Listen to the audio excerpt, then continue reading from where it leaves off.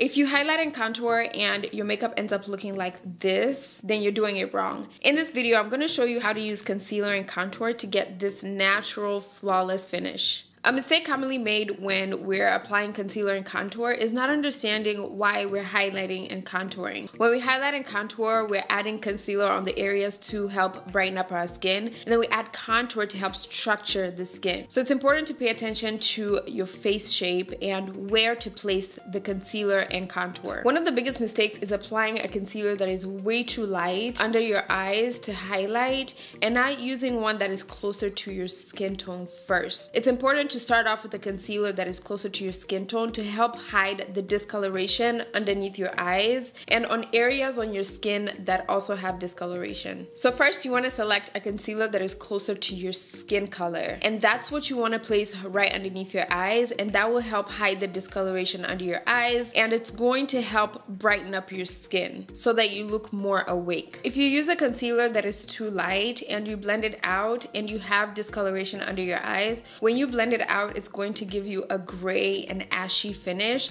and also when you take a picture with flash, it's going to reflect that white washed out look, which you don't want. So it's important to apply a concealer that's closer to your skin color, such as this e.l.f. concealer. This concealer is in the shade Deep Cinnamon. So as you can see, a concealer that is way too bright on my skin shows up as very light and very ashy. Compared to one that is closer to my skin color, it still helps to brighten up my under eyes, but at the same time it still looks skin-like and it doesn't give me that super washed out look. So when we highlight and contour, it's important not to just follow what somebody else is doing, but it's important for you to understand your face shape. So if you have a very round face shape and you have creasings around your nose area and your cheeks pop out like this, it's important to place the concealer only on the inner and outer portion of your eye instead of bringing the concealer all the way down around your nose area. Doing that will help prevent it from creasing around your nose area. But if you have more of a flat face,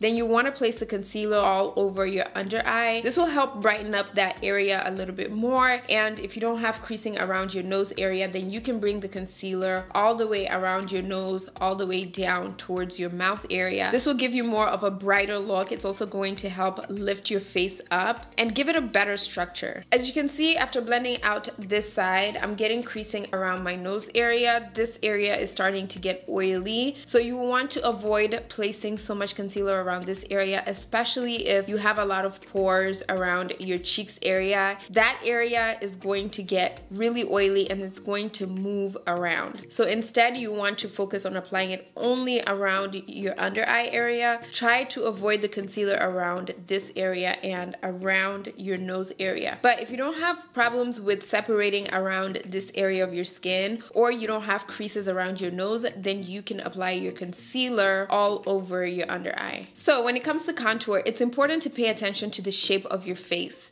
That will determine where to place the contour and how to structure your face. If you have a square shaped face and your face is really structured, which means you have a high cheekbone and you have a structured jawline, it's important to really make sure that you're contouring your face to bring back that feature. In order to do that, you want to use a contour shade that is 2 to 3 shades darker. You don't want to use one that is way too dark because then it's not going to look natural. If you have a wide forehead, you also want to place the contour there to make sure that you are structuring your forehead as well. And you also want to place contour on your jawline area. This will help lift your face a little bit and it won't make your face look droopy. A common mistake made when applying contour is placing one that's way too dark for your skin and then placing a lot. As you can see, this color is just way too dark, and when you blend it out, it doesn't look natural and it doesn't give your makeup look a skin-like makeup look. So instead, you want to use a contour shade that is closer to your skin tone, maybe 2 to 3 shades darker. This will give you more of a natural finish when it comes to the contour. It's going to add that structure, but at the same time, it's going to look like your skin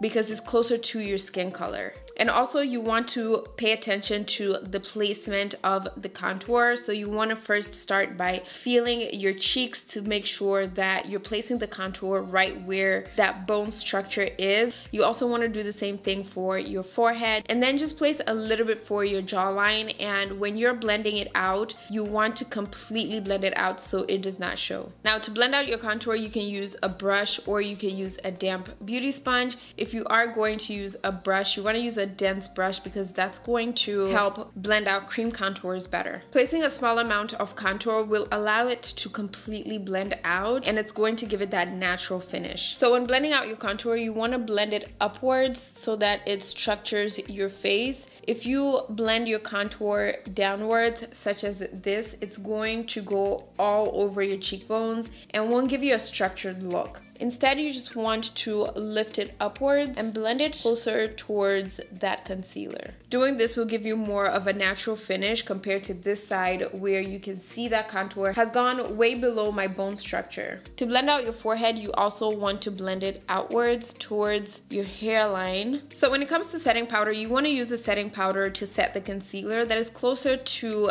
the concealer color. You don't want to use a setting powder shade that is way too light. As you can see on this area, I used a way lighter concealer, so me adding setting powder on top of this light concealer is going to make me look ashy. So instead, you want to opt for a setting powder that is either translucent, or you want to use a finishing setting powder that is really going to give you a smoother finish, but you want to use one that is closer to the color of that concealer. So the one I'm using is this one by Milani. It's a translucent loose setting powder in the shade medium to deep because the concealer that I used was deep cinnamon. And as you can see, this one gives me more of a natural finish compared to this one where it's going to look really ashy. Especially if I take a picture, it's going to make my makeup look washed out, which you don't want. But even after finally learning how to highlight and contour to give a flawless finish, sometimes we make mistakes when it comes to other parts of makeup. And that's why you really have to watch this video right here, because in this video I show you the biggest makeup mistakes made and how to fix them. And if you really learned a lot in this video, I guarantee you